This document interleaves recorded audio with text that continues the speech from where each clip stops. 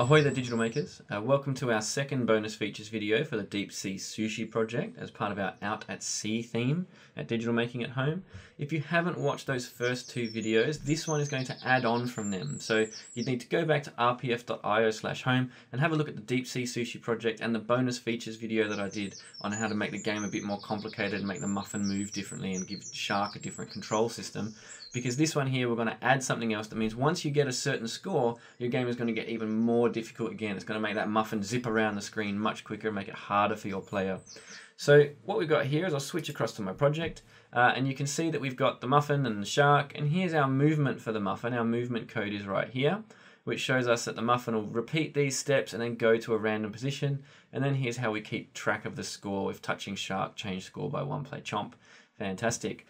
And so what we want to do here is we're going to change this script and add another script that will have a whole different set of movement characteristics for the muffin to follow once your score gets to a certain point.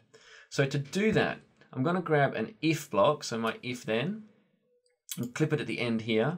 And I'm going to need an operator, my equals sign. So that's this one. I plug my equals in here, and I want my variable score to be at the front. So if my score equals something, and I'm going to make that 10 to start with, then what I want it to do is stop this script. This script can now finish.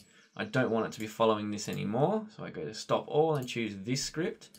And so if my score is then 10, then this script stops. So what I want to do is have a new script now that the thing can follow. So I go to my events and I drag my green flag because I want it to start at the beginning, but I don't want it to happen at the start. So I have my wait until brick. Okay, so once the green flag is clicked, this will run, but it will wait until my score gets to the point I want. And I can just duplicate this block out of here. Again, programmers, we always work smarter, never harder.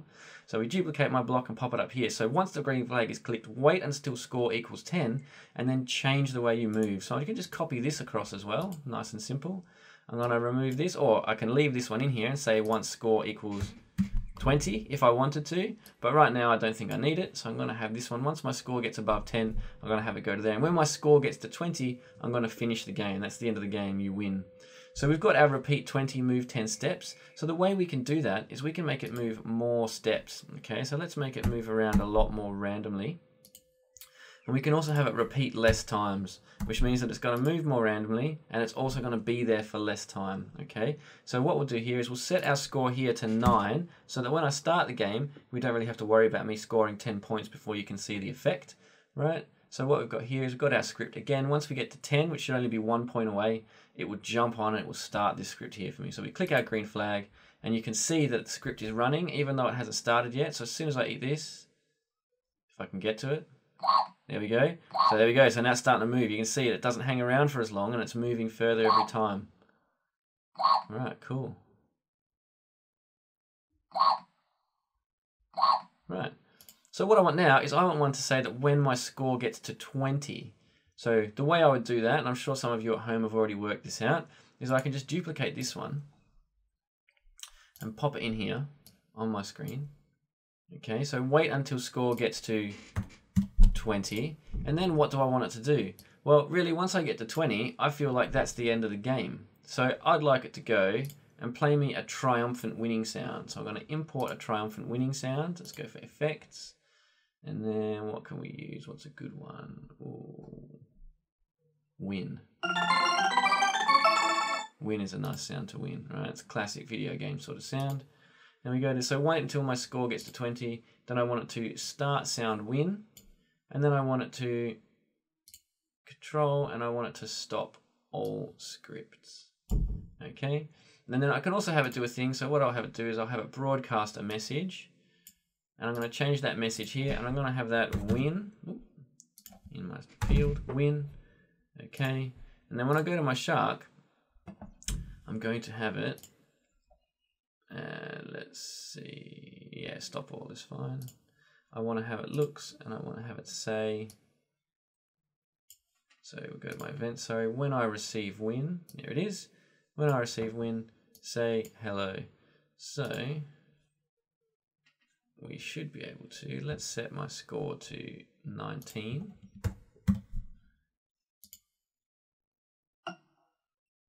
Okay, there we go, so it says hello, fantastic, we know that works. What we want it to do though, is we want it to change the order. So you'll see I only got one doot of my sound, and that's because it started sound win, broadcast, and it stopped everything. So what I really want to do is take out my start sound, and I want to have it play my sound until done. But I also want it to broadcast the message before it does that, because I don't want to be sitting around waiting for it to play that entire sound before it does everything I want. So I have it broadcast my message so the shark can say, "You win." Alright, and then I want my muffin to play that sound, and then I want it to stop everything. So let's see, we restart, we get points 19. Come on, muffin. Right, and there it is. So that's how we win. So I get to 20 points, the shark stops going, and I win. Let's test it again. It just so happened that I ended up having the muffin appear underneath me then. Oh, come here, muffin. Cool.